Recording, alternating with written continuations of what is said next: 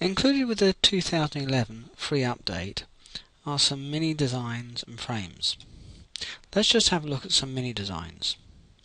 Go to the Motif tab. We can now see the Child Style 1 MiniDesigns which come free with the update. We've also slightly changed how we work with MiniDesigns. If we select, for instance, the star, make that larger. If we make it to a certain size, obviously that's a very large for satin stitches. So just like the fonts, if you do a right click, you get up the context sensitive menu. We can go to continuous satin and we can apply a pattern. Some of the MiniDesigns respond to these right clicks. Some don't. It just depends as to what we've actually built into the pack. The ability to use the right click is not dependent on whether the person has 5D embroidery or 5D embroidery extra. It just depends as to whether we've built that added ability into the pack.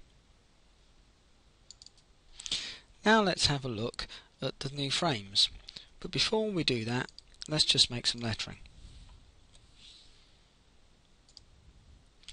So here's our lettering. Now we go to the Frames tab, and you can see here the Banners 1 group. We also have Banners 2. The banners are made at different proportions. If you select the first one, we make sure the lettering is selected, click Apply, and the banner is automatically put around the lettering.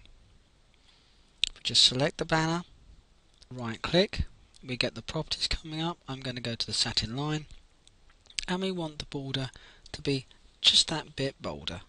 Click OK, and up we get a nice bolder edge.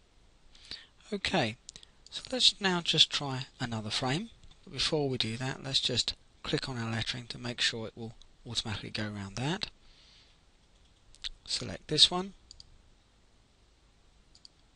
apply. Now you can see again the lettering is fitted into the space. Obviously with this one we have this length, but it's quite wide.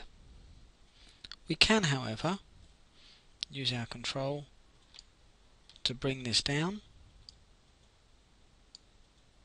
and adjust it more to how we want. There we go. And again, let's just do a right click, satin line, and change that to 3.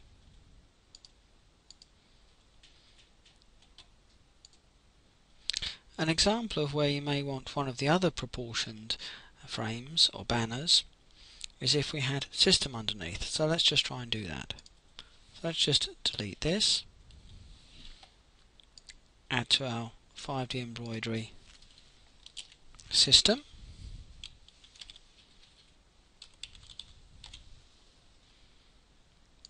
create that. Let's just go to the properties, do the alignments. So there's our lettering.